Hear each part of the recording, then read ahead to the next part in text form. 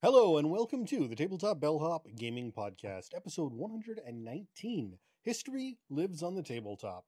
Great board games based on history. I'm Sean, and with me the Tabletop Bellhop himself, Moti. I am the Tabletop Bellhop, your cardboard concierge, answering your gaming and game night questions and striving to make everyone's gaming experience better.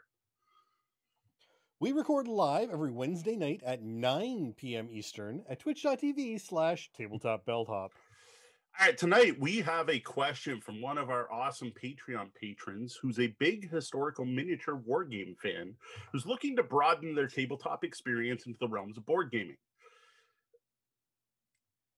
Also, somewhat loosely, with sticking with this theme, we have a couple of detailed reviews of two Viking themed games.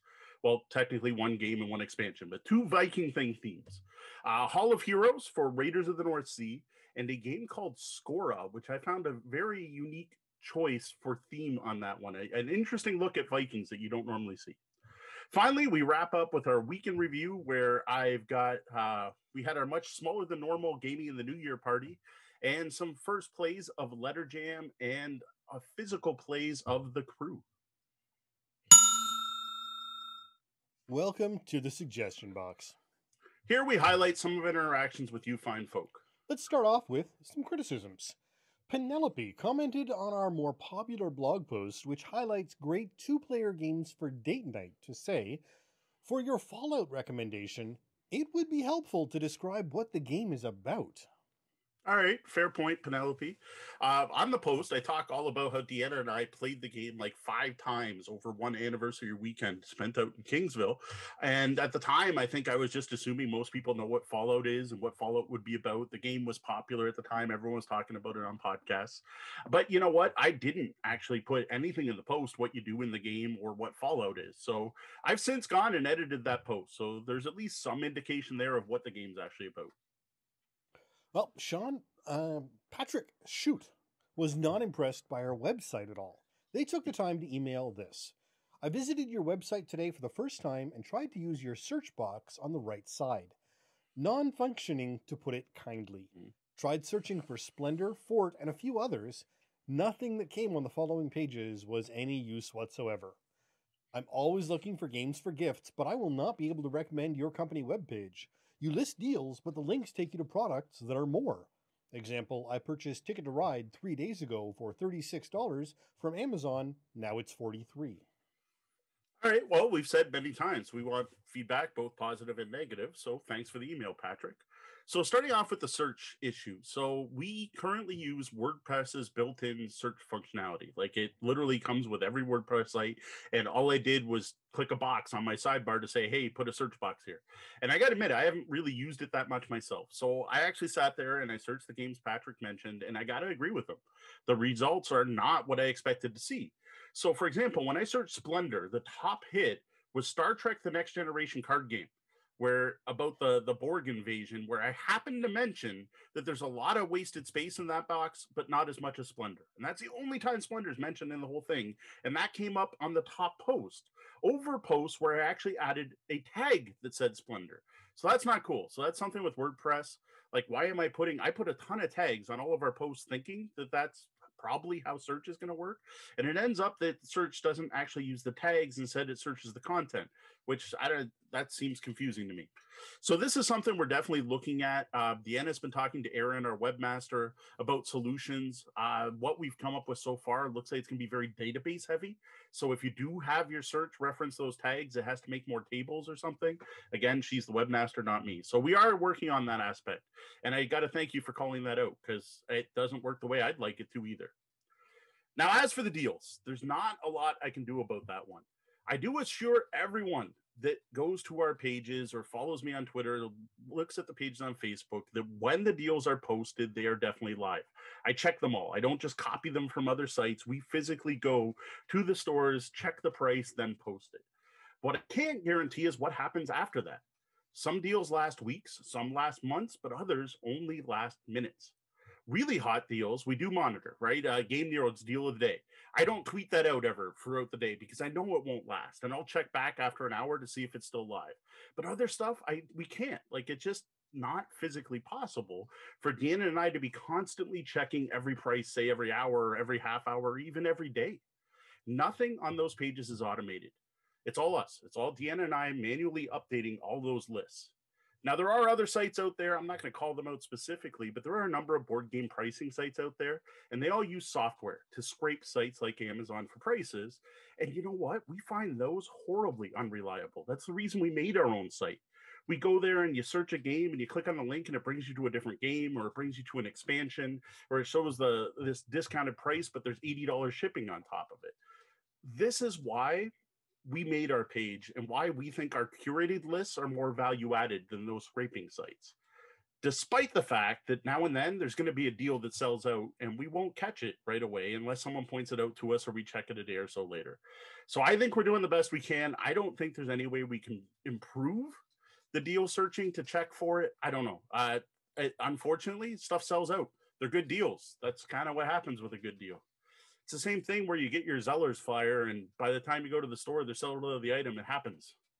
And unfortunately, Amazon doesn't do rain checks. No. Now, next up, Weilin Kang isn't sold on the PIP system. They wrote to say, it probably doesn't treat the Supers theme very well, does it? The ultra-powerful characters like the ones from Marvel and DC, where they can lift thousands of tons and throw punches that can level mountains or shatter planets. All right. Well, thanks for the comment, Wheeler. One of the best things about heavily narrative role-playing systems like the PIP system is that they can handle things like this at all kinds of scales, like supers of all types, right? Because the game is all about telling a story and presenting challenges, like the narrator, the DM, GM, presenting challenges to the characters, then having those characters describe how they overcome those challenges, and then using the mechanics to figure out a task difficulty, right? And you can easily shift the scales of those challenges to suit the kind of game you're playing. So with supers and specifically, if you want to do a street level Hell's Kitchen, Defenders kind of thing, a difficult challenge could be a lone mugger in an ally, sorry. Getting him, and I can't said alley right the first time, and I corrected myself.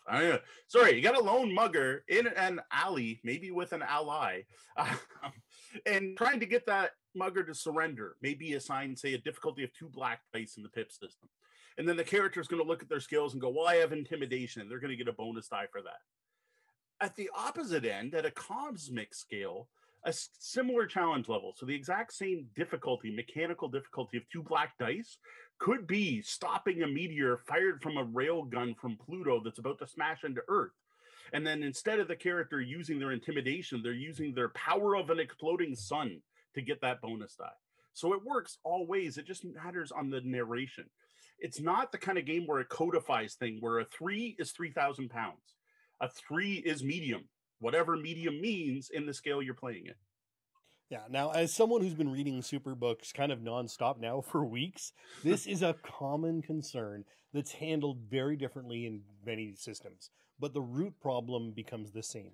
It's easy to handle the average thug or the cosmic class, whether it's beating up a punk or smashing a meteor. Those are actually really easy to deal with.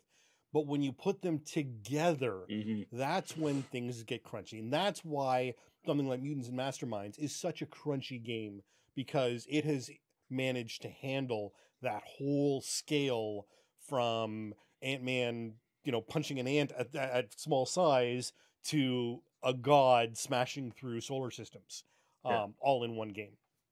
So, while I don't see a super setting out for PIP yet, no, I don't think it's something that it can't handle.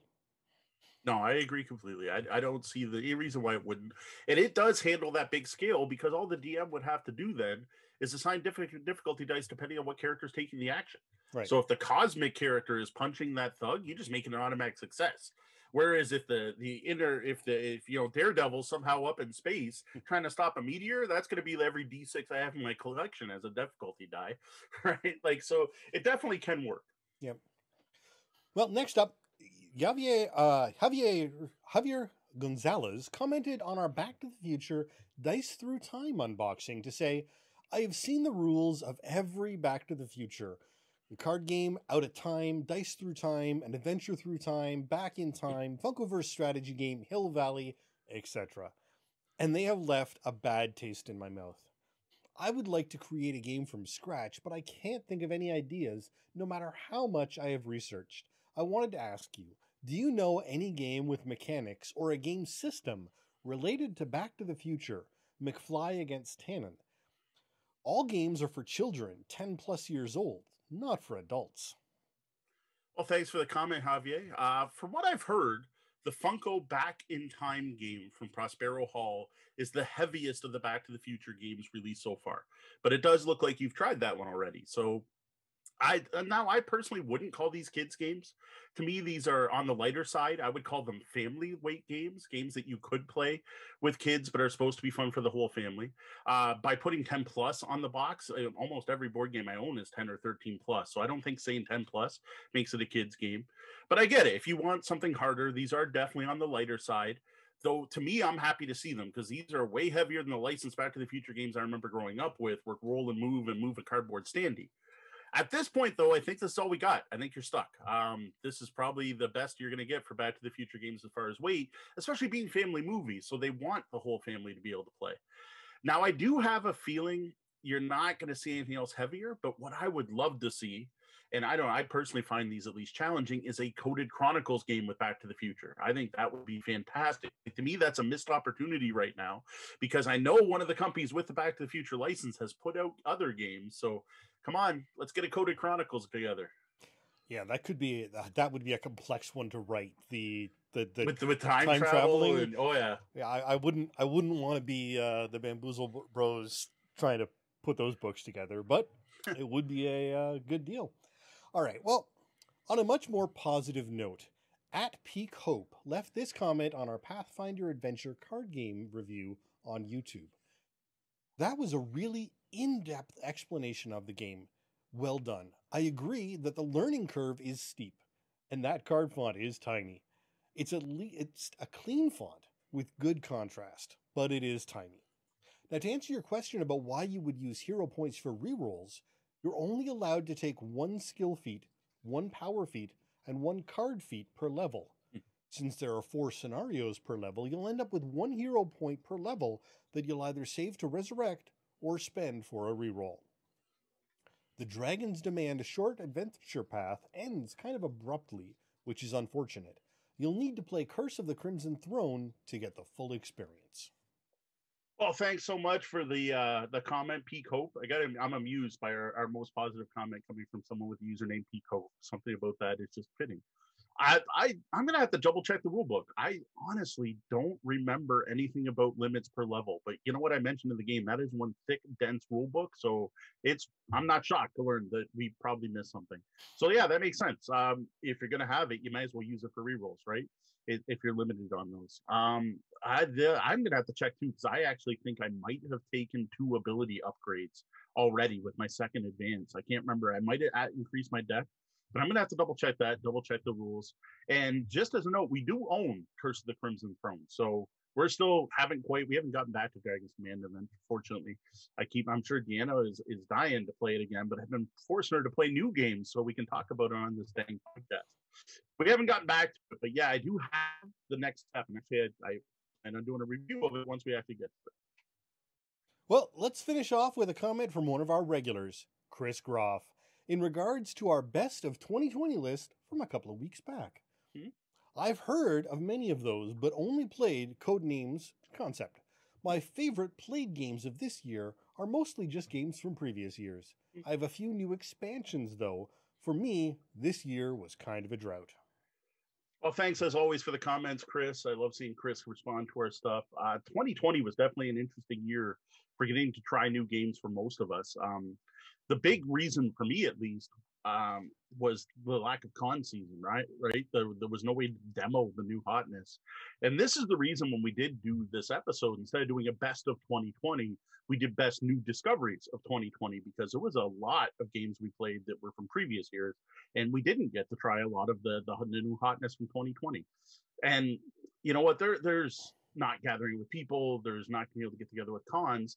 And as Chris pointed out, as this thread continued, there was less games released. There was obvious manufacturing delays in China and shipping issues and all kinds of other reasons that just less games came out compared to previous years.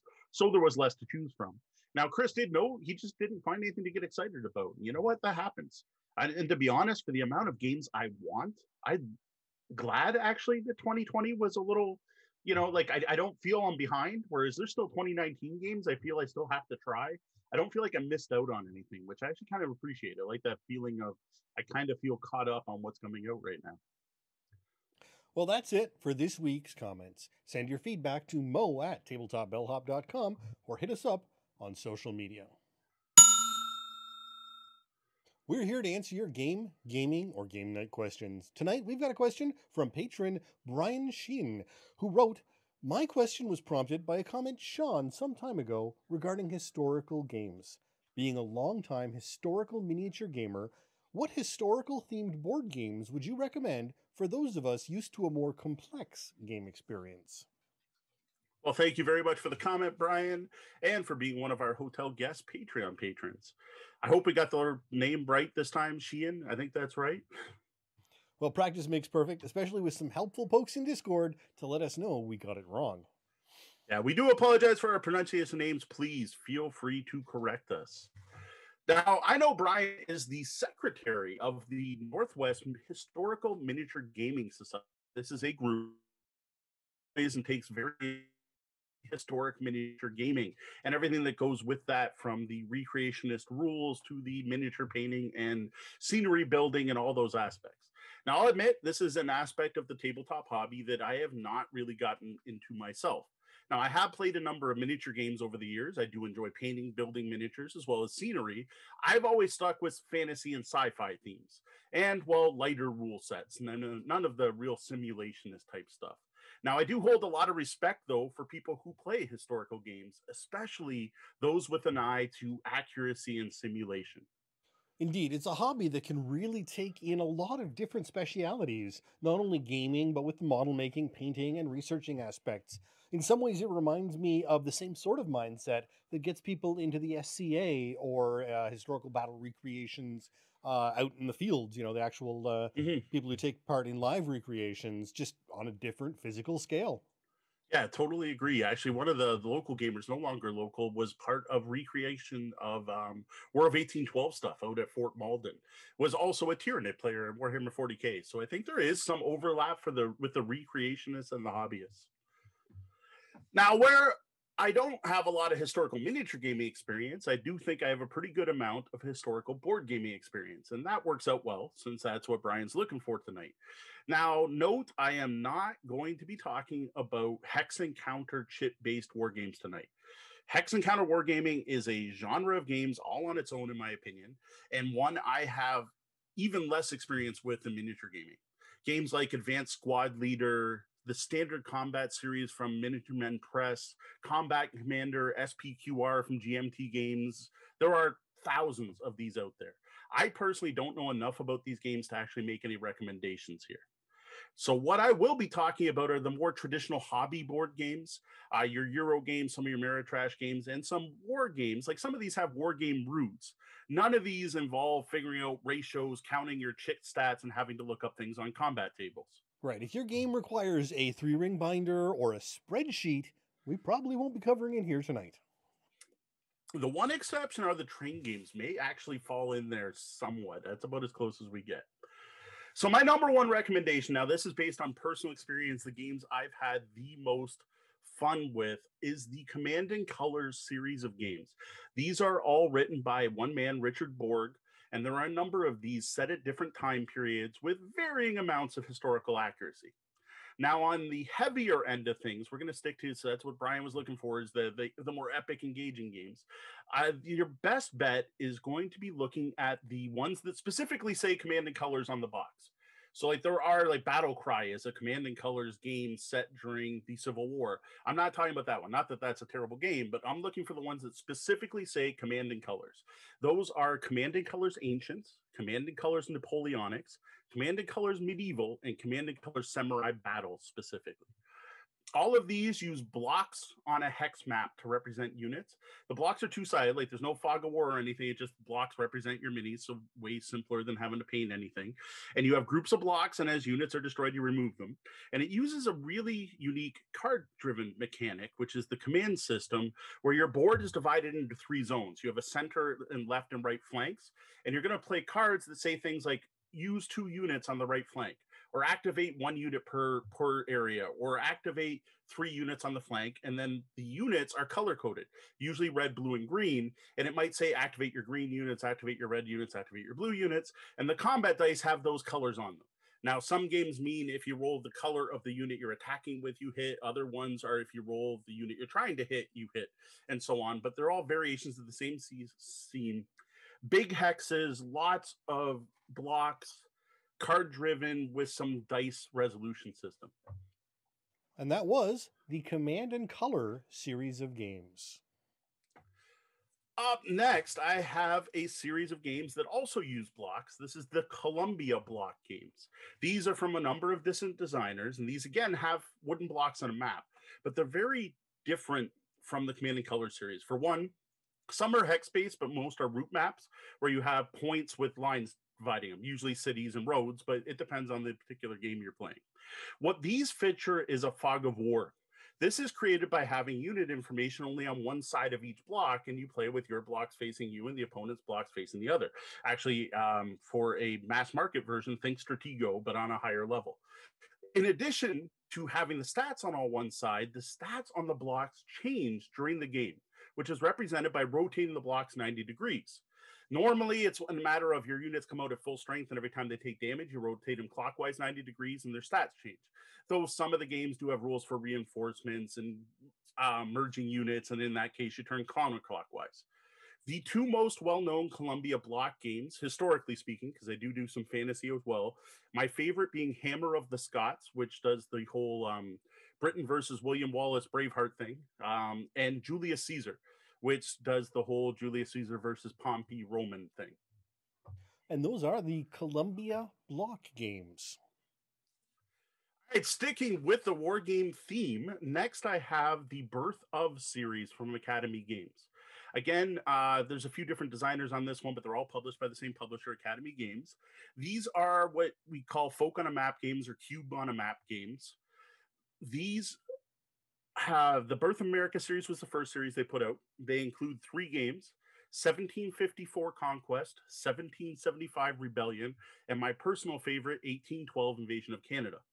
There's also a new series that they released just starting off, I think it was 2018, might be 2019. The Birth of Europe series has launched, but so far they've only put out the first game in the series. It's 878 Vikings. No, 878 Vikings did change them from, they always called these cubes on a map games. Well, 878 Vikings did switch them for little miniatures. Not the kind you want to paint, more just better representations than cubes, which just bugs me because I want to call them cubes on a map games, but technically they're no longer cubes. I love this series, especially at high player counts. Now, all of these games are team-based games. You always have 2 factions, but there are multiple players on each faction. And yes, you can play them 2-player, but you don't get the full experience without having multiple players on each side, each controlling a different faction that's part of that side during whatever war is being recreated. This is another card-driven game, and this one is not about destroying the enemy units as much as holding key points on the map. And generally, at the end of every round, you're going to get points for holding so many things on the map. Or at the end of the game, the player that holds the most points on a map is going to win. So, for example, 1812, when the game ends, it's whoever owns more territory in the opponent's land than the other person who wins. There's actually a really unique mechanic for the way the game ends in this, where you have to play the cards in your hands. And one of those cards eventually is going to be a peace card. And once all players on one side call for peace, the game ends in a truce, because that's how most actual wars end up ending. What I like about it, though, is sometimes you're forced to do it because it's the only card you have left, even though you may be on the losing side. It's a really neat mechanic. Also has a really neat initiative system where it randomizes who goes every turn. Huge fan of the Birth of series from Academy Games. Right. And that was the Birth of America and Birth of Europe series from Academy Games. All right, that's an awful lot of war and battle. So we're gonna move away from that and bring up a rather popular, very heavy set of games that may just be what Bryan's looking for if you want something more involved and deeper and almost a lifestyle style game, just like historical miniatures, and that is the 18XX series of train games. Now, as the name is implied, most of these games are set sometime during the 1800s, the birth of the age of steam, right? The age of rail and robber barons. There are a ton of different 18XX games spread over various time periods, some more historically accurate than others.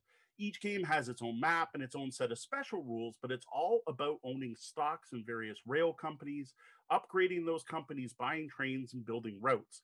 The winner of every single 18XX game is the one that has the best portfolio by the end of the game.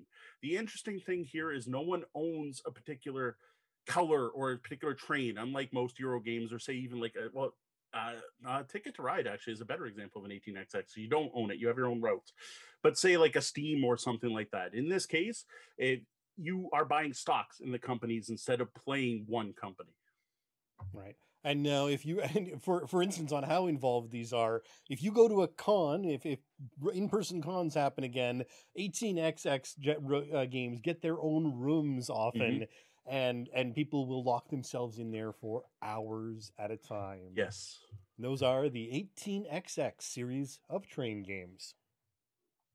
All right, back to the war theme, but this time cooled down quite a bit.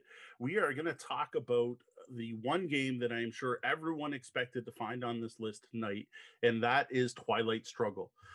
This is a game that sat at the top of the Board Game Geek #1 spot for almost 10 years. When I joined Board Game Geek in 2002, this was the #1 game in the world. This is a two-player only card-driven area control game that is all about the US and Russian Cold War and the space race happening at the same time. That's actually a big part of the game.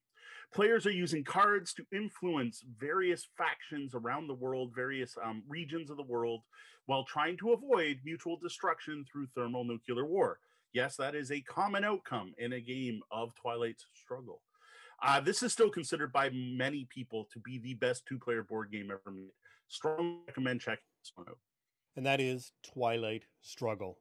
All right, taking things a different look. Now, I am not sure if you can consider these to be historical.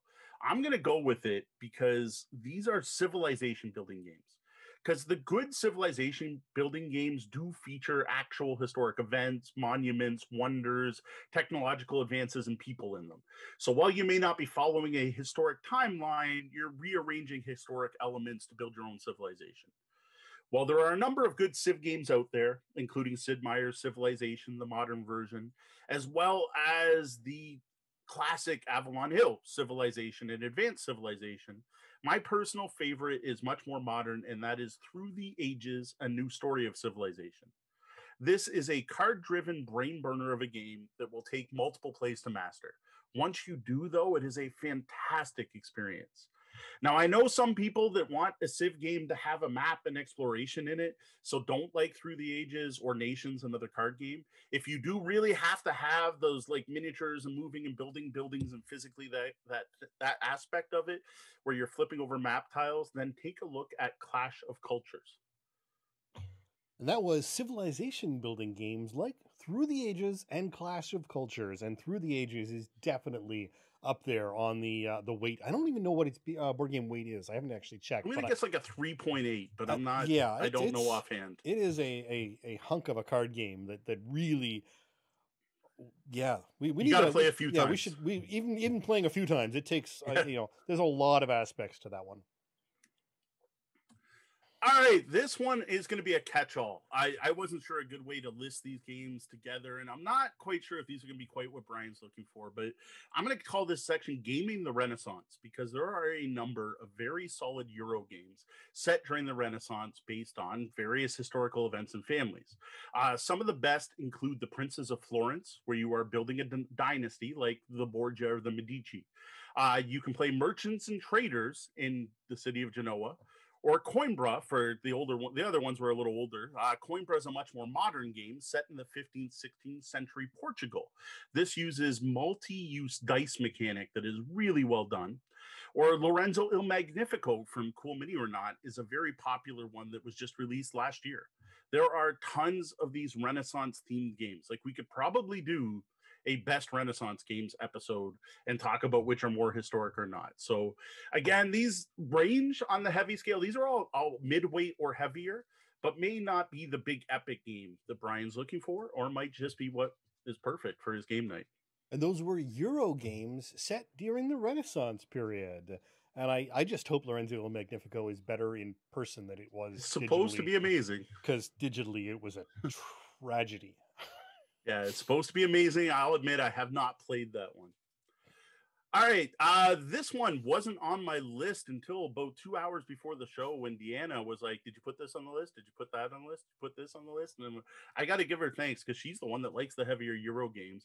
And what she brought up were all the non-Renaissance Euro-style games that we own that are fantastic. These go from like Catan, Settlers of Catan, everyone knows and loves. There are a number of historical scenarios that were put out. One where you're building the pyramids of Cheops, or another where you're following the travels of Alexander the Great. Deanna's favorite game at the time for a long time may still be, I have to check with her, is Trajan, which is a Roman-themed game where you were playing the Emperor Trajan, or Tribune or Carpe Diem from Stefan Feld. They're all Roman-themed games. It doesn't have to always be so military either. For example, Arkwright is based on the invention of automation in the automation industry and the build of industry in the US with the invention of the spinning jenny. Lisboa is all about the fires in Portugal and rebuilding after those. There are so many great historic Euro games. Again, this could probably be a standalone topic. And I got to say, Bryan, if you're looking for specific recommendations, hit me up on the Discord and I can probably give you specific ones. But there's just far too many for us to list them all here. Those are other Euro games with historic themes. That's actually not that terrible a place to break because I only have one more section I want to talk about. These just to get something different. I wanted to feature a couple of cooperative games. Now, these to me are pretty much the complete opposite of a two-sided historical miniature battle where you're at each other's throats and rolling hundreds of dice and trying to conquer the enemy. So this might be an interesting twist, something different for Bryan to try out, something completely on the other side of gaming, and that's cooperative historical games. So the number one most well-known, most referenced historical cooperative game would be Freedom, the Underground Railroad. This is from Academy Games, which we mentioned before. This is a game which 1 to 4 players are working with the abolitionist movement to help bring an end to slavery in the United States. This is a multi-award-winning game, a ridiculous number of awards, that is now being used in history classes in schools. Like when you purchase this game, if you buy it at least from Academy Games, you can even order the teaching guide to go with the game so that you can get all the background information and how to best use the game to teach yourself and others about history. Now, the second cooperative game I want to list tonight is The Grizzled. This is a little lighter than the rest of the games on the list. This is a hand management card game all about trying to survive in the trenches of World War I. This is a brutal but enjoyable co-op experience that, similar to Freedom, the Underground Railroad, won a slew of awards for innovation, gameplay, and thematic elements. Now, for that one in particular, if you are looking for The Grizzled, I do recommend trying to find the newer Armistice Edition, which adds a campaign element and does offer more of a sliding difficulty scale because the original game can be brutally hard. So you start off a little easier to get used to the game and getting your group used to playing it before you ramp up the difficulty. Plus, it has pre-painted miniatures that look really cool. Oh, well, those were 2 historical cooperative games, Freedom, the Underground Railroad, and The Grizzled. All right, before we stop in and check with the lobby to see if they have anything, I do have 3 honorable mentions I want to highlight. Now, from what I saw online doing research for this topic, these are 3 of the most popular historical games out there. And the only reason they're on the list is I haven't played any of them. I don't know much about them. I don't own them. Now, I will admit, I have not played my copy of Freedom of the Underground Railroad, but I have at least read the rules. So I am familiar with the game and I can see its rating. These I know very little about. Just while doing research today, they popped up on multiple people's lists. The first is the Founding Fathers. Players play the Founding Fathers of America, competing to be the father with the most renown at the end of the game. They do this by going through articles of the Constitution one at a time and using multi-use delegate cards either to vote, to use for special abilities, or to support their stance on a number of different issues in the game. I didn't deep dive this, but this sounds like a heavy one with a ton of built-in history. And that was Founding Fathers. John Company, this was the heavy cardboard game of the year last year. This game attempts to tell the 250-year story of the British East India Company, one of the most well-known and influential organizations in all of world history. While attempting to steer the company, players will attempt to amass power, prestige, and position. This is a meaty looking game. Like, I brought this up on Board Game Geek, and the board intimidated me, and that doesn't happen often. Like, this is one of the busiest things I have ever seen, and I'm not sure if it would fit on my 8x4 table downstairs. Plus, you're trying to recreate 250 years of commercialism. That's just nuts. That is an ambitious game. Plus, Edward, a heavy cardboard, I trust his recommendations. For him to give it the golden elephant, that is a huge accolade. And that was John Company. All right, the last one I left on the list is because it is probably the most infamous historically based game on the planet. While I don't know if it fits Bryan's requirement of a complex game experience, you won't find a historically themed negotiation game as cutthroat or infamous as Diplomacy. This game's reputation for ruining friendships is why I've never played it. I have heard so many nasty things about this game. I have no interest in ever trying it. I don't want to give it a shot, but you know what? The people who love it, love it. Well, that's it for our discussion on historically themed board games. We're going to head over to the lobby and see if anyone in our chat room has anything to add. I see Danielle mentioned Tokaido. I don't know. That's historic. Technically, yeah. That fits those historic, the historic Eurogame series. Do we have anything else that people think they should check out? I don't think our chat room's probably in the same position where they haven't played it that many. A lot of people real excited with some of your suggestions. Some real love for Academy games out there. Apparently, 1812 is very, very expensive. There's something going on with Academy games. You can't get 878 Vikings right now either. Oh, so interesting. I don't know what's going on. If it's a worldwide pandemic thing, if it's something else, I honestly don't know. It looks like they might be doing a reprinting of all their games, because I have now seen Vikings with a new box size. Oh, okay. So I'm wondering if they might be doing another print run and changing it. Interesting. So I am not positive. I don't pay that much for Invasion of Canada. Like, it's good, but right. So Jeff is knowing if he had a partner for Invasion of Canada, I play. I will happily play that with you once this is done. The thing is, there are a lot of lighter games, right? So he did ask for complex side, so I tried to go with the heavier games. So like Danielle is noting Guillotine is a nice historically themed game, but yeah, that's a lighter one that maybe they need to bring back. Yep. And Angie Games, she is not recommending Roman Bingo. Yes, Rise of Augustus. Bastille, that's a good one. There's a good Euro with a good historic theme. That was actually that's still one of the biggest hidden gems of 2020. Although I think it came out in 2019. Hidden gem for us in 2020. Right. Actually, I got it in 2019 because I'm getting messed up with what year it is anymore. Yeah, quarantine. I was messed up on months. Now I don't even know what year it is. There are so many. Like, what actually happened earlier today is we have been just putting out the review games in my backdrop here. For those of you who aren't listening to the podcast, when I record the show, we have our office, and I have a table back there, and we pile up the games that we're talking about. Well, I've had there for the last few weeks of the review games. They're like, oh, we really should have piled up the games we're going to recommend. So then Deanna goes downstairs. She's like, oh, you got Trajan, you got this. And I'm like, no. Oh, those are good. Oh, Quebec. That's another one we thought of. So Quebec is a game about building the city of Quebec that has a really unique system where there's 4 different aspects of the government and politics, and this shows how long it's been. And you put influence cubes in them, but then they cascade to the next section. So if you don't win the first section, they cascade to the next one. If they don't win that, they cascade. That one's really neat. So Quebec's another recommendation for, again, the Euro style. Right. But yeah, not a lot from our chat, which is fair. Hopefully we just gave them a whole bunch of games to try out, which is totally fair. Maybe we just did our research this time. I know I've play tested a historical Canadian game based on famous historical Canadian election, but Oh, there you go. that one's still just in play testing locally here in Hamilton. There are quite a few other historic U.S. politics games that came up on other people's lists, but not being American, I don't care. Like I don't even, there's one called Making of the President, and then there's one about the Nixon administration, and it's just not my thing.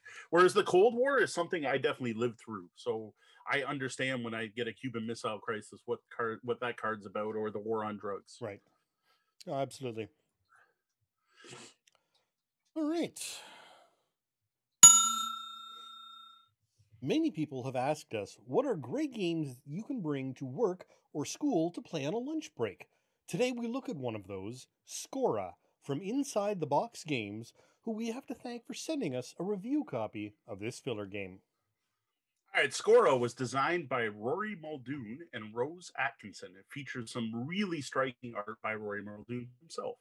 Published in 2020 by Inside the Box Games LLP, which is a limited partnership, under their Lunchbox Games line. Now, the card game Skora is a game of fishing and feuding, but it's mostly about fishing. It's a small card count, lightning quick area majority game played over 2 rounds. The first round, players are playing catch cards onto the board, which are divided into 3 fishing spots. While placing some cards, they're also going to add boats to the different regions. Once all cards are played, players will draft cards in order based on area majority using the boats.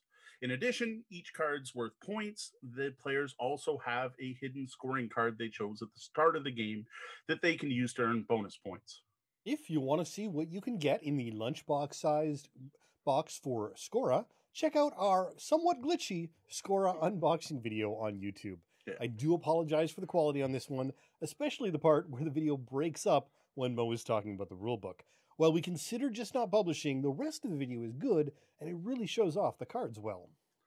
Yeah, I do apologize for that one. We don't know what happened with the original video. We had to download it from Twitch, and it didn't turn out as well as we'd hoped. I think Sean did his best he could trying to recover what he could.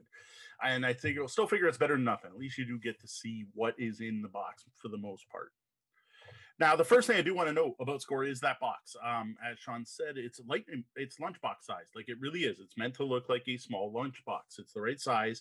It even has artwork on the top as a handle, which I didn't get at first. I was like, what's this supposed to be? And I'm like, oh, it's a lunchbox. I get it. Plus, it's very solid. Like, it's just a nice solid box that flips open from the front, which is held shut by a magnet. Now, inside the box, you'll find a short, easy to read and learn 7-page rule book. Actually, only 6 pages of rules. This is the kind of game where you could sit down, open it up with players at the table, and sit and learn the game together. This doesn't require a lot of prep ahead of time. Under that are some punch boards that hold the ocean board. This is a board divided into 3 segments, and some axe tokens. These are nice and thick, like really significantly thick cardboard. There are 6 wooden boat tokens in 4 different player colors. These do also feature unique flag artwork, which I like because this will help out anyone who has any difficulty telling the colors apart. It does look like the colors are already colorblind friendly, but just in case, there's also the distinguishing feature of the flags to tell them apart. There are 2 sets of cards included with Skora, catch cards and decree cards. The decree cards are endgame scoring cards. The catch cards feature 3 different suits. There's fish, claws, and sharks, and there are 2 different numbered cards for each suit. The numbers range from 1 to 6, and there are 4 copies of each card included in the game, and that's it. Individual suits are distinguished by both color and iconography. Again, a thumbs up for accessibility there. Each card also features some pretty striking Viking-themed artwork and some additional game text. So, how about you give us an overview of this fishing-themed game? All right, so you start a game by placing the ocean board in the center of the table between all the players. This has 3 areas divided into thirds, A, B, and C, and a spot for a row of cards to come off each area. Players start assembling their hand by collecting 1 of each of the catch cards numbered 1, 2, and 3. That'll give them all 3 suits as well. Remaining cards numbered 4 to 6 are shuffled. 1 card gets placed face up in each section of the ocean, and then the rest are dealt out evenly to each player, with any remaining cards removed from the game. Next, players get 2 randomly assigned decree cards. They pick one to keep and discard the other. These are endgame scoring cards that are going to give bonus points for things like having the majority of one of the 3 card types, having only caught 2 of the 3 types of catch cards, or having different creatures in your final catch, and so on. So the Viking theme I'm feeling right now is pretty sketchy at best. Yeah, the only thing Viking about this game is the artwork, really. So yes, so this is kind of why it's a unique take on Viking thing. Like normally when you think Vikings, you're thinking raiding, right? Or pillaging or capturing monasteries or invading England, not catching sharks, crabs, and fish. It's definitely a unique take on the Viking theme. So once you get to the actual gameplay, it is broken into 2 distinct phases. First is the baiting phase, and then there's the fishing phase. During the baiting phase, each player will play 1 card to one of the 3 ocean areas. The card is played on top of any previously played cards in that area, making a row slowly going out from the ocean board, so that you can always see the previous card. Each card features a catch type, showing the suit of either fish, claws, or sharks, a point value from 1 to 6, a creature type with an image, and an action. As each card's played, you're going to carry out its action. Now, cards 1 through 3 have players add boats to the ocean location the card's played at. So if you play in the A row, you put boats in the A ocean. The 4 and 5 cards manipulate the cards already in the playing field, moving 1 card from the location they're played at to an adjacent spot, so from A to B or C. While the 6 card actually doesn't do anything when you play it, it is worth 6 points. Cut bait or get out. So if the card played matches the suit of the card it's placed on top of, so you put a shark on a shark or a fish on a fish, you also get to collect an axe token. This is your supposed battling, I guess. After placing a card, you also get the option to move one of your already played boats from one ocean spot to another. Once everyone has played all their cards going around the table, the baiting phase ends and you move to the fishing phase. So during the fishing phase, are going to collect those catch cards that were played earlier. Shouldn't you collect cards? Collecting catch cards just seems wrong. They call them catch cards. I'm surprised they're not. I guess they can't call them fish cards because there's also sharks and crabs. I don't know. Catch cards is an interesting choice for it, but I think it's the overall. All your cards are your catch. I don't know. The theming again here is a little rough. So you start with the A ocean area. Player with the most boats selects 1 catch card, collects it, and keeps it till the end of the game, and then they remove one of their boats. Then the second player, the person who had the second most boats, selects 1 card to take. Then the person with the third and the 4th most boats in the area. This continues until all players have collected a card for each boat. And then if a player runs out of boats, they just can't collect any more cards. And if the cards run out, any leftover boats there are wasted by the players. Note that the order of card selection is set right at the beginning. So it's not like it changes every time someone removes a boat. It doesn't alter. So once you've determined the order of control, the boats just show how many cards you're going to get to take. Now, if there is a tie for area majority, this is where the axes come in. The player with the most axe tokens wins the tie, but then they have to lose one of their axe tokens, which could affect a future tie, because you could be tied at the A spot and then tied again at the B spot. If players are still tied for the number of axe tokens, the tie goes to the player earliest in turn order. Play continues like this, resolving each of the 3 ocean areas until everyone's collected all the cards they can. Now, special note with 2 players, when selecting a card to collect, you also pick a second card at that location to remove from the game. You continue the fishing round, drafting cards from each of the 3 oceans until all cards are gone or are claimed. And then once everyone's completed fishing, all you do is add up your catch cards. You just add up the number on the top right corners. Cards are worth victory points based on those numbers, and you're also going to score points if you manage to complete your decree card. Whoever has the most points wins. Now, for the record, since we have mentioned the Viking theme, Skora in Old Norse means to mark, cut, or score, and has nothing at all to do with fishing, but counting up totals by scoring numbers, basically. Yeah, so the game's basically called victory points, I guess, in Norse. So the thing with Skora, to get and understand this game, you have to realize what it is. So I think you need to know what the goal of inside the box Games is trying to do with these lunchbox games. So the goal here is to have a number of small box games that you can literally bring to lunch, right? That's the point of the lunchbox games. They're quick to teach, easy to learn. They rely on tried, true, and tested game mechanics that most people are familiar with, making them very accessible to gamers and non-gamers alike. They take up small footprints, they don't require a lot of space, and they don't need like a dedicated gaming area to play. They play quickly too, all playing in less than half an hour.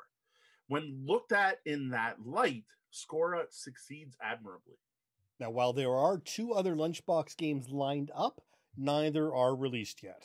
That's correct. This is the first one. And I got to say, if the others are any indication, I'm looking forward to seeing the other ones. Because besides being a great quick filler game, it looks fantastic. I love the aesthetic that Rory Muldoon went with. Like, there's where I think the Viking theme never shines through, but I appreciate it for how good looking the card art is. And I like the layout of the cards. Now, I will admit there is one thing I would like to improve, and that would be to put the card point value on this under the suit on the left-hand side, just because I'm a longtime card player. I want to fan my hand, and when fanning your hand, you can't see all the information you'd want. But you know what? Your largest hand size is playing 2-player with 7 cards, and a 4-player game, you're only playing with 5, so it's not a problem. It just would have been nice. Now, the quality of the components here is top-notch. I've already noted how much I like the box. I was also impressed by the card quality. I don't know what they did for the finish on these, but it's way more matte than almost every other card I've seen, which makes them really easy to read both in hand and across the table, even with overhead lights, which is something I suffer with.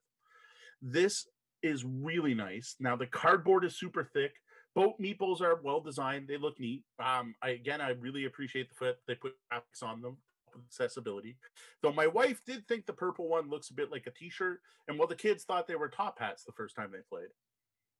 I gotta say, they do kind of all really, if you turn them upside down and hand them to someone out of context, I think a t-shirt is the first thing that someone's going to think of if they see that meeple. Yeah, I get it. I see it.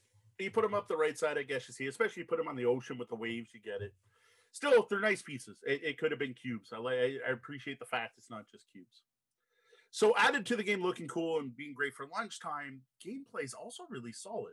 Now, what this reminds me of is the plethora of small card count filler games that came out probably in the last 5 years. I didn't actually look up. It might be 10 years now. I might be getting old here. But that became popular with Love Letter.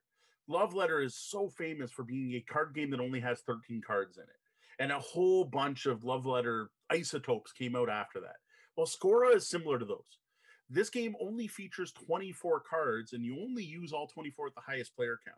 You actually use even less if you're playing with less than 4 players.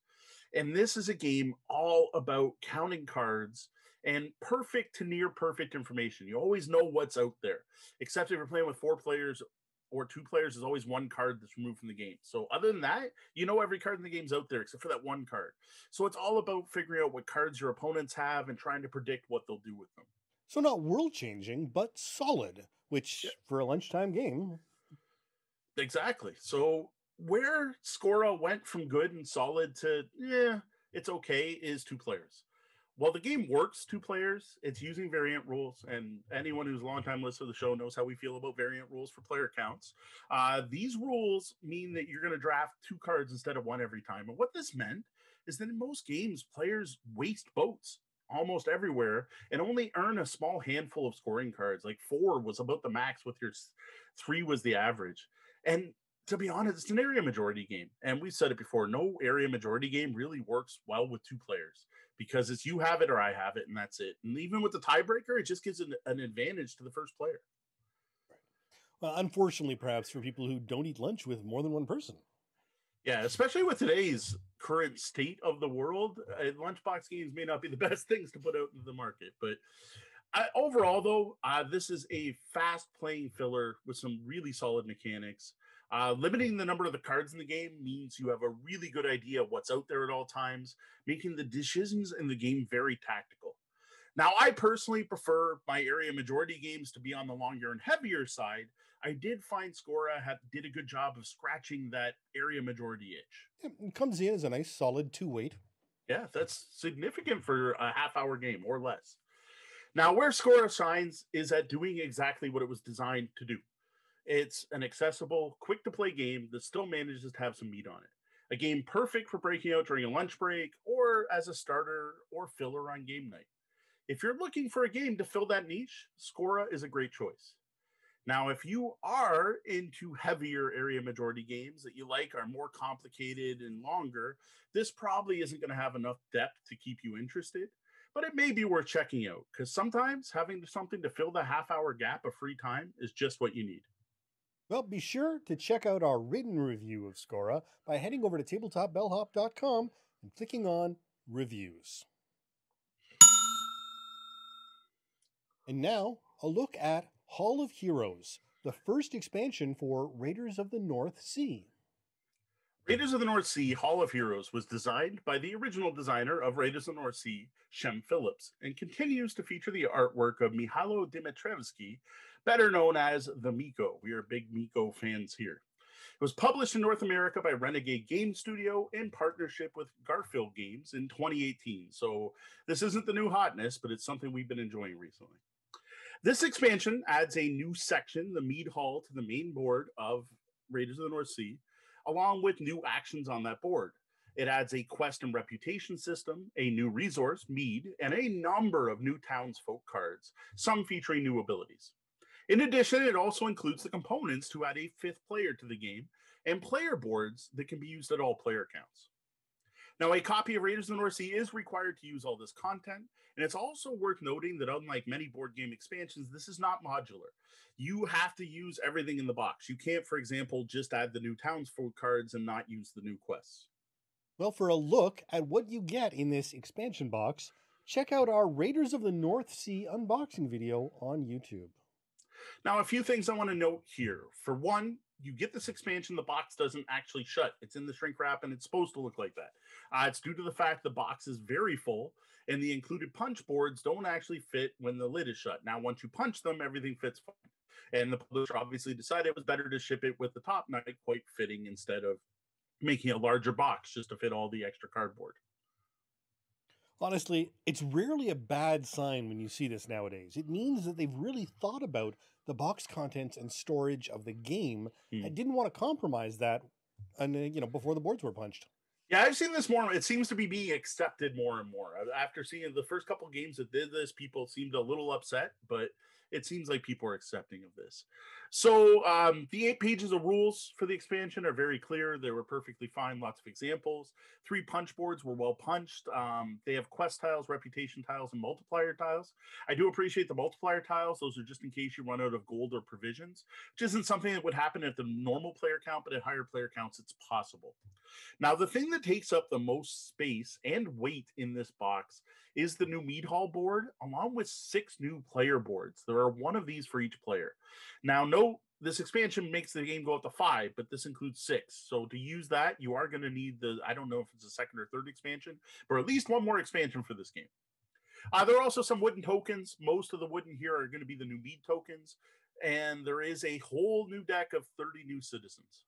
Now, good quality components that fit in well with the original game quality-wise. Mm-hmm. So what is it we're going to be doing with all this new stuff? All right, so I mentioned one of the things this expansion does let you play with 5 players. So this does require a slight rule change. This takes part during setup. Instead of just getting a random starting townfolk, you introduce a drafting mechanic.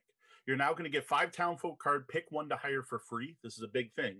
And then pass 2 of your remaining cards, one to the left and one to the right. Now, the most interesting thing here is that the designer also suggests you use this variant with less players.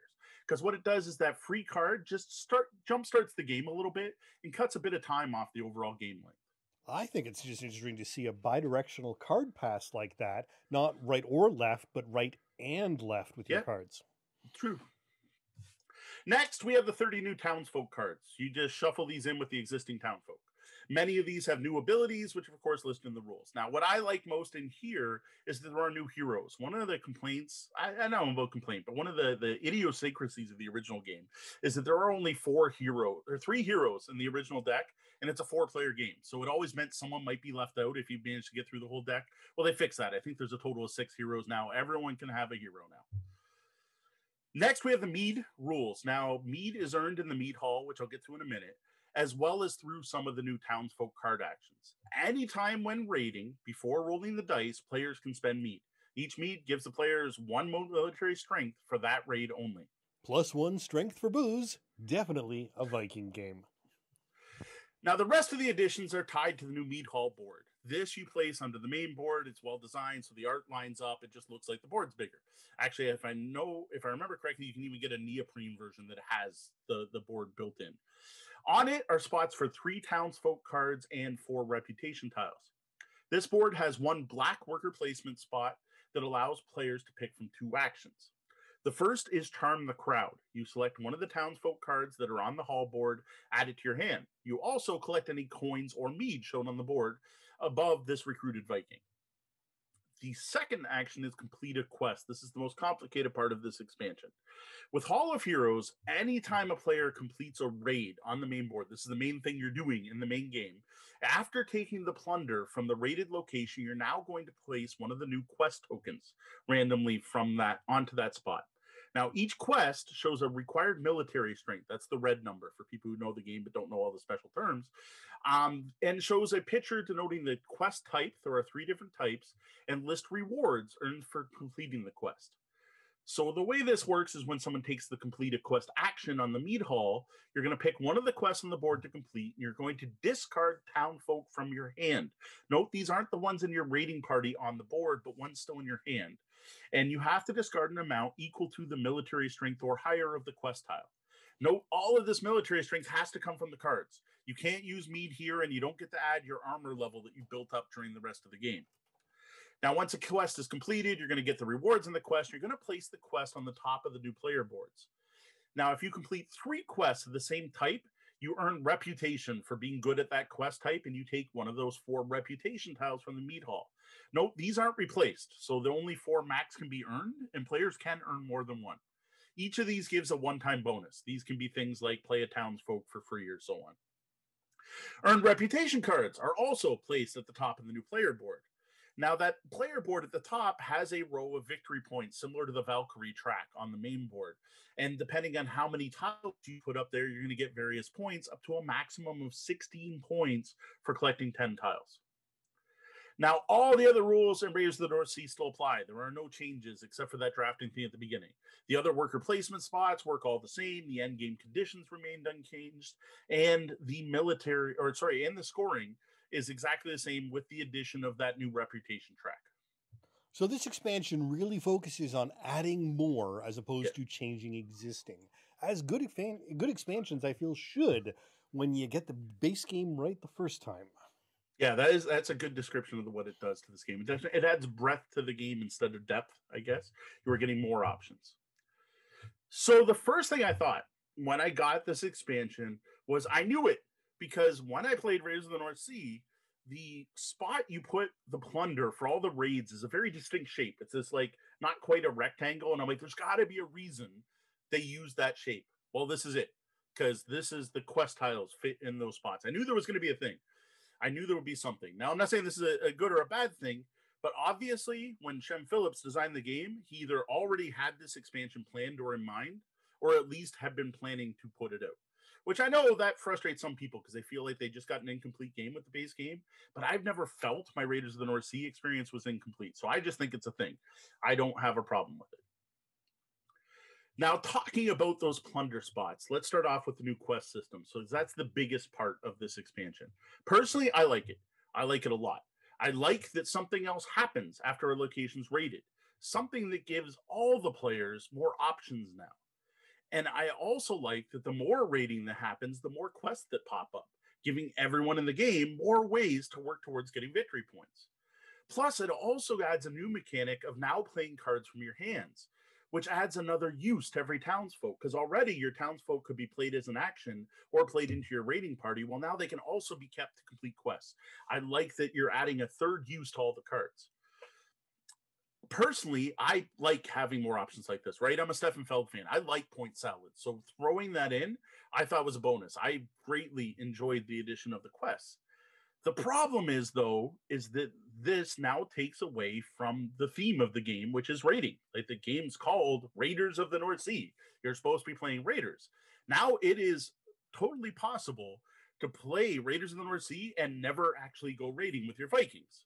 Now, we did find over multiple plays this may not be the most viable strategy. It is one I have seen win the game if no one does anything to stop it.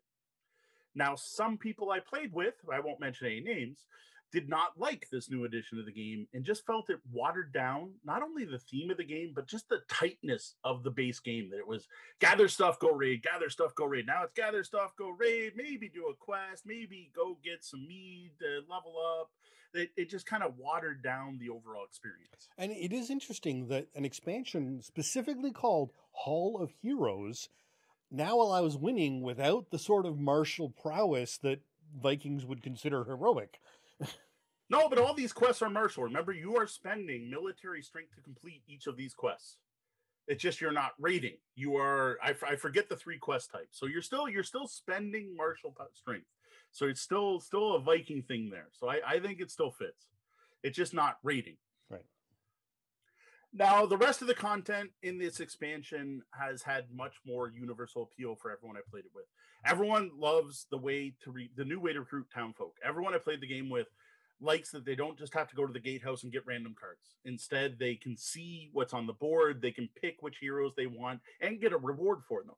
Now, there is a disadvantage to this because now your opponent knows what cards you have, but you get that need as a counteraction for that penalty of your opponents knowing what you have.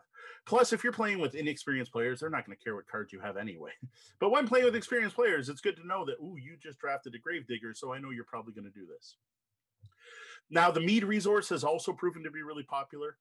What I've seen is people like to be able to stock up and then use them to score big in raids that would otherwise would be risky based on your current military strength and armor value.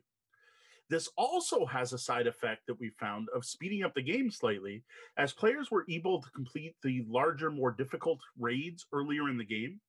And what we found since adding Hall of Heroes is that most games now end because there's only one fortress left on the board, as opposed to the offering pile running out or running out of Valkyries. Well, who doesn't like mead, am I right? Now, one aspect of this expansion I did not really enjoy was the 5-player aspect. Over multiple plays, I had already decided that my favorite player count for Raiders of the North Sea was 3.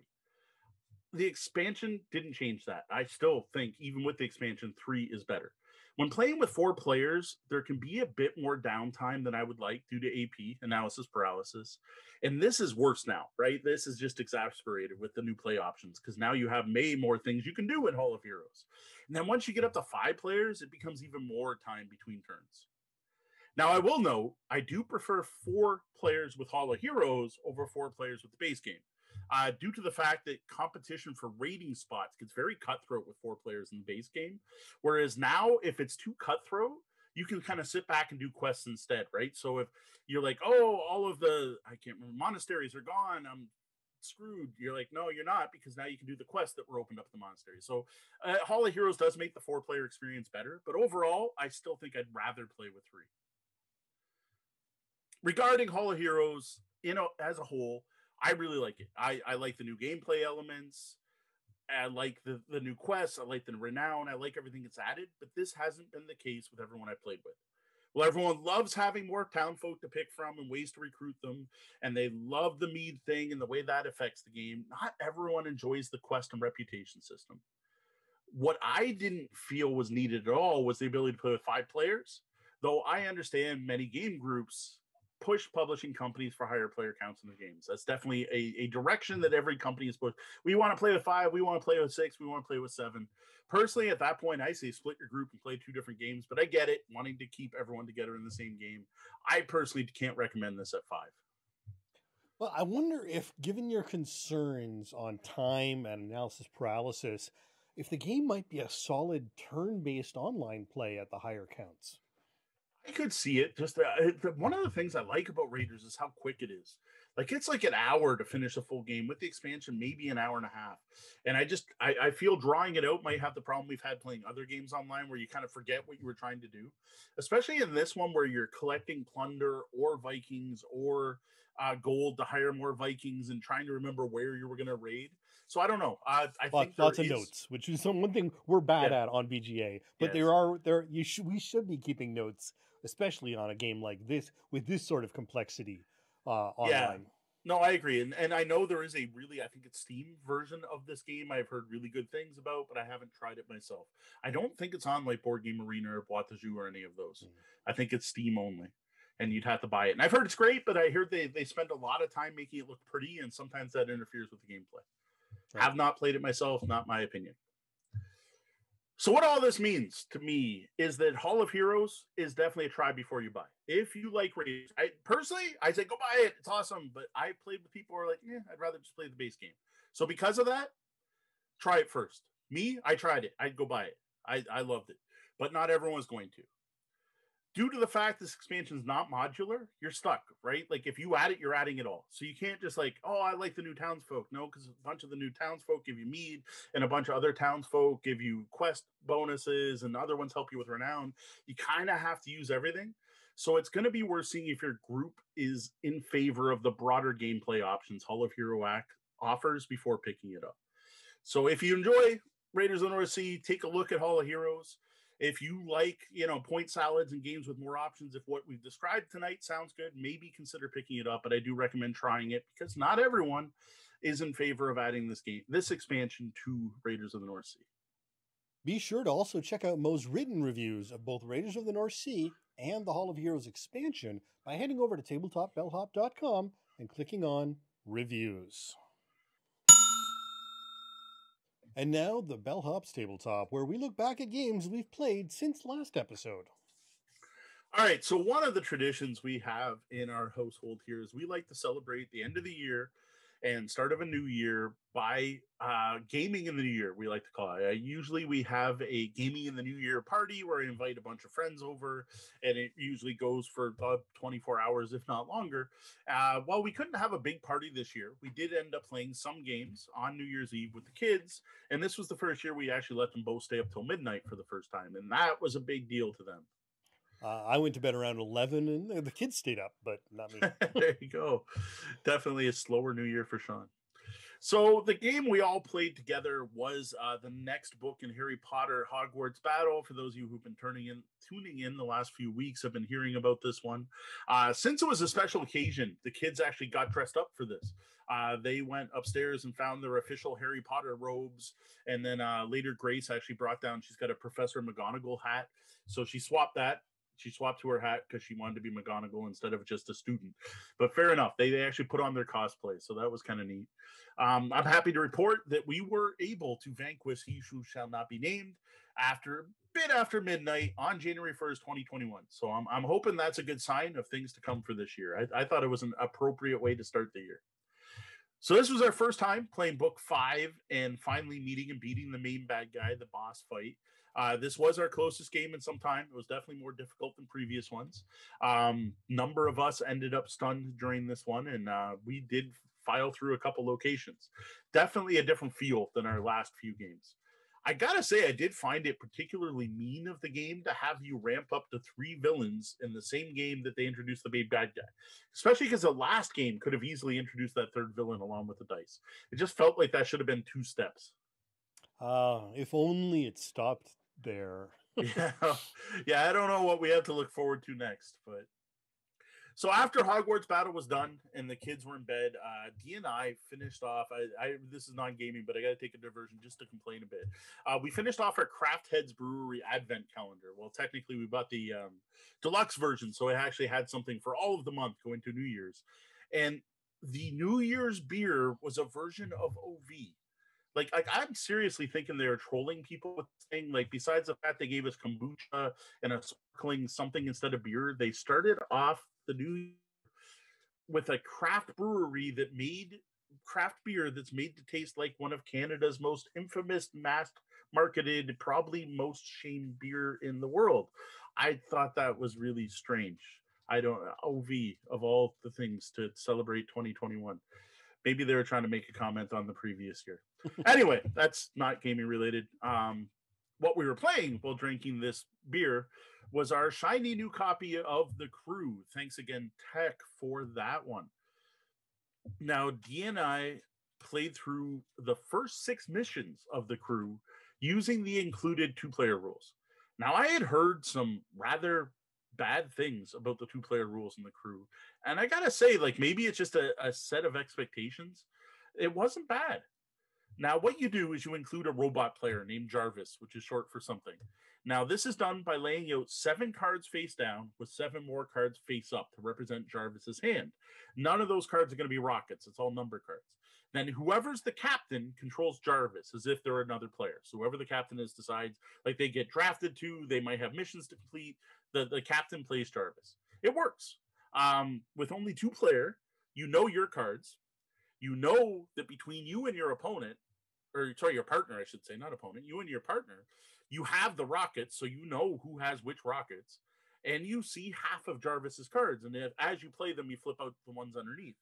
So the game felt even more like a puzzle when playing with 2 as opposed to 3 or 4 players. Not surprising, but it's good to know that it wasn't as bad as it had been suggested it might be. Yeah, it was significantly better. Now, what I didn't like about playing 2 players wasn't the fact that you had Jarvis or a bot player, but it was the amount of fiddliness because of that bot. Because you start off, grab all the cards, find all the rockets, pull them out. Then you shuffle the deck and you make Jarvis's hand. So 7 down, 7 up. Then you take the rockets and shuffle them in. And you got to shuffle good because you don't want them grouped together, right? So you're trying to do an extra detailed shuffle. Then you're going to deal out the deck between the 2 players. Then you're going to grab the quest deck and you're going to shuffle that out and deal out whatever cards are required for the mission. Like, that's a lot of shuffling for what could end up being a really quick game round. Like a game that could be over in one trick if you happen to have a really bad starter hand.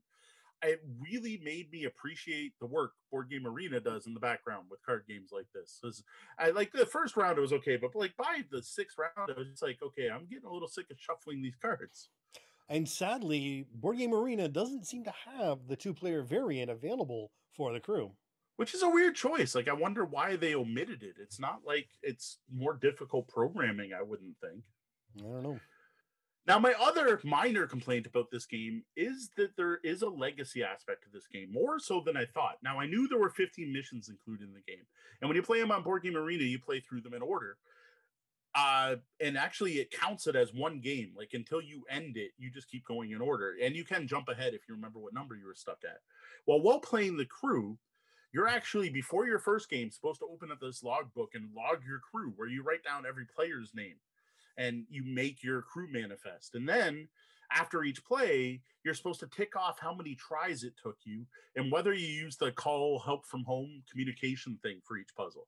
Then at the end, you add these up somehow and you actually get a score. Well, the problem with this is the game actually assumes you are playing the crew with the same group every week, the same crew. There's even I didn't expect that. And then there's only one copy of the book. Like, you write in the book, supposedly. Like, I just expected a scoring sheet or something. So, I don't know. If I want to start playing with the second group, now I need to come up with some alternative to record all this stuff. It was just something that I didn't realize was an aspect of the game, not having played the physical game until this weekend. Now, you say it's a book, but I mean, is it really that much more difficult than a scoring sheet and it's just in book form to make it fancy, or... Well, it's the rule book, the second half of it, and it's all shiny and stuff. Like, if you write in it, it's got a sense of permanency. Right. Now, I have no idea. I'm sure on Board Game Arena, someone's created a PDF. I don't know if Cosmos, I think, publishes this one.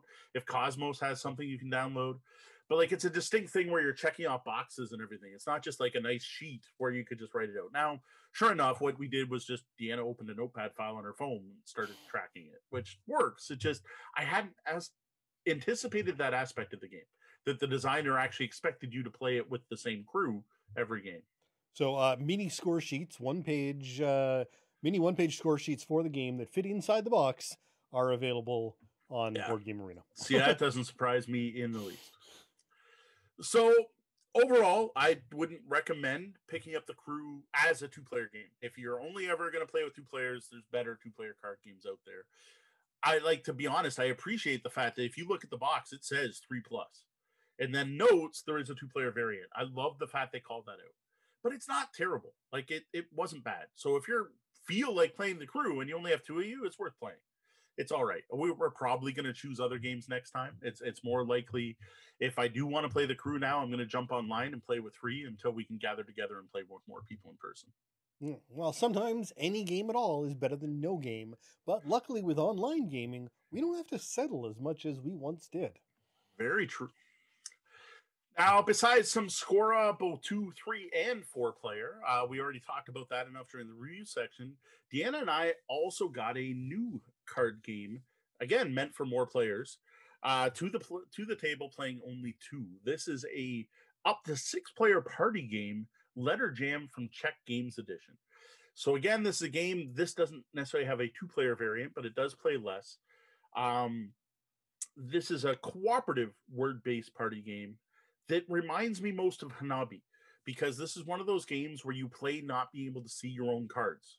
Well, in this one, card one at a time, but you don't get to see what you have. So each game of Letter Jam, you're going to make a 5-letter word out of cards, shuffle it, and pass them to the player on your left. The player doesn't look at these. They just lay them out in front of them, 1, 2, 3, 4, 5, and then flip the first one up so that everyone else sees it instead of them. Now, if you're playing with less than 6 players, you're also going to create stacks of cards, again, displaying 1 letter, so that every round, players are looking at 5 letters facing them, and then again, if have 1 in front of them, they can't see. There's also a wild card that's added to the center of the table.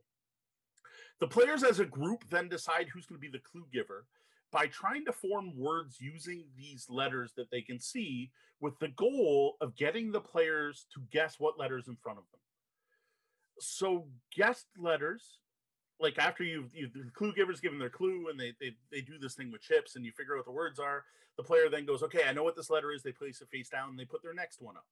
And you keep doing that going around. With the dummy players, if you use one of their letters, it just gets discarded and a new random one's drawn. There is a bonus if you go through the entire deck of a dummy players, but again, I'm not going to worry about those small details here. So what the goal is at the end of the game, that everyone has determined what those letters in front of them are and are able to form a word out of them. Interestingly, it doesn't have to be the word that was passed to them. If everyone is more or less able to spell a word with their letters at the end, they more or less win. And I don't know why they say more or less, but that's right from the rule book. They like to say more or less win. So what is the point of forming the first word if it doesn't come back and that's not the word you need later? So what having that first word does is help you guess the letters you have. So if you know you have these 4 letters and you're not sure what the 5th is, you know it's a word. It's not just random letters. So you're looking at it going, well, D gave me these letters. That's either a T or a U. And if I use it as a T, I can spell a Q. But if I use it as a U, I can't spell anything. It must be a T. So it's just that it had to be a word. So it's just proving that it's a word. Okay. Yes. Yeah. Now there's some extra stuff, like you can actually add letters, and if you're not sure what a word is, you can use the wild card. There's a little more to it. Actually, there's quite a bit more to the game overall, because there's rules for the kinds of clues you can give, what you're allowed to discuss openly and what you can't. There's a limit to the number of clues that can be given in a set game, and if you don't solve it by then, you more or less lose. There's also a thing that makes sure that players take turns giving clues, so it's not always the same player giving clues and so on. So it sounds interesting enough, though word games like that can suffer in ways other party games don't when people get tired and drunk, which makes some party games sort of excel, while the games that with that sort of complexity, not so much.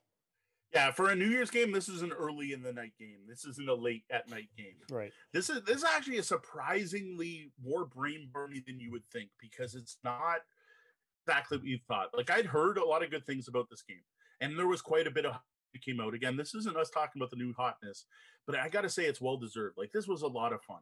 Like, it's all about trying to pick words that are going to help your partner, or partners if you play more players. And it's not just about like spelling the biggest word or the most complicated word. Like, for example, Deanna said, you have a 3-letter word. The second letter is R and the third letter is M. Well, only word I could possibly come up with is arm. And I don't think there's another word. So I knew I had an A. So a clue like arm worked. Well, sorry, question mark RM worked. Whereas later in the game, we spelled some rather long words to try to get people to guess what they were. I gotta say, we both really enjoyed it. Deanna was actually particularly impressed by it. She's like, oh, that was good, right? Like, you got a pretty big thumbs up by her, which is, again, rare for her to enjoy a co-op game. So that was cool to find. Now, it played fine, too. Like, I was surprised. I didn't know if it would work fine with 2, and it did. But I think it's going to be better with more. Especially there's some additional rules about extra letters and bonus letters. Those don't come into play with the 2-player game. Well, and I've just been reading RPGs and prepping for an online game of Masks that, surprise, surprise, apparently I'm going to be running. Yes, that's awesome. Sean's gonna be running an RPG. Yep. Is this another play by forum? Yeah, my Discord. Yeah. Cool. All right. Well, how about a look ahead? What do you have planned for the coming weeks? Well, one of the things I mentioned last week is that I needed to get the Good Game Publishing games unboxed, and we managed to get that one. Excuse me. Sorry. I'm going to start over because I don't know, carbonated coffee all of a sudden. Give me a second here. Sorry about that. All right. Well, I said I was going to get those Good Games Publishing games unboxed, and I managed to do that. We did an unboxing day. I don't even know what day of the week it was, Sunday or so. And I got 6 games unboxed. We got Skora and Letter Jam to the table, so that was cool. Up next is going to be reading rulebooks for all these games that I've now opened. So far, I've read the rules for Wonder Woman Challenge of the Amazons, Fairy Season, and Trap Words. Now, Trap Words is not going to get played. Unfortunately, that one, there is no 2-player variant, not even 3. This game requires 4 players minimum to play. And that's, and it's not the kind of game GG is going to be able to play. So we're going to have to wait until lockdown's done before that one gets touched. So that one's going to be a while. I apologize, CGE. Extenuating circumstances right now. Now, Fairy Season, that looks good. That is a ladder-based game where you are trying to play on top of the cards that are already in a pile, following a certain order. So unlike a trick-taking game, I thought it would be trick-taking. It's a ladder game, and it looks good. It looks really neat. I'm looking forward to playing that soon. I think the kids are going to love it. There are some... those are probably the big ones that are going to come up. I have no idea exactly what we're going to review next week. But I do think what we're going to do is we have another question from a patron. And one of the benefits our Patreon patrons get is we do bump their questions up and try to get to them sooner rather than later. So we're going to get to another patron question next week where Roger Mosh, Windsor retired gamer, wants us to talk about engine building because he is really confused and points out that isn't every board game an engine builder. So I think we're going to sit down and try to describe the difference between earning points and engine building. So that'll be an interesting one. So what I want to do is what we've been trying to do is tie reviews into that, but I don't actually know what I have for engine builders in the pile. So we're going to have to sit down and look at the review list. We may or may not be able to tie those in. And there is always a chance we won't actually get to Roger's topic next week, but it is in the pile. It's on the list. It's going to get done soon, if not next week. Well, hopefully next weekend I can get a little more table time before the kids start back at school physically. And we'll see how that goes. If they do go back to school, I don't know, locally they're pushing everything out again. Yeah. But that's up to the local board to decide. Yeah, exactly. So. We're a little concerned about the new variant, but yeah. Now, a quick shout out and a thank you to some of our VIP guests. Our Patreon backers, we greatly appreciate their support. Bryan Kurtz, great to see you in the Discord for a change. Yuho Rutila, thank you. Jeff Seuss, thanks, Jeff. Kator, Cat and Tori, thank you. Timothy Smith, thank you, Timothy. Well, that was the double bell. That means my shift's coming to an end and we're going to have to lock those front doors. Though the doors to the lobby are closed, you can always find us at Tabletop Bellhop, one word. You can visit our website at tabletopbellhop.com and sign up for the Tabletop Bellhop newsletter at newsletter.tabletopbellhop.com for weekly updates. As always, links down below. If you like the content we're providing and would like to support our continued efforts, please consider tipping the bellhop at patreon.com/tabletopbellhop. Well, that wraps up the time we have for the show tonight. For those of you here live, thanks for joining us, and be sure to stick around and join us in the penthouse suite for the after show. For Tabletop Bellhop Gaming Podcast, I'm Sean. And I'm Mo. Thank you. And game on.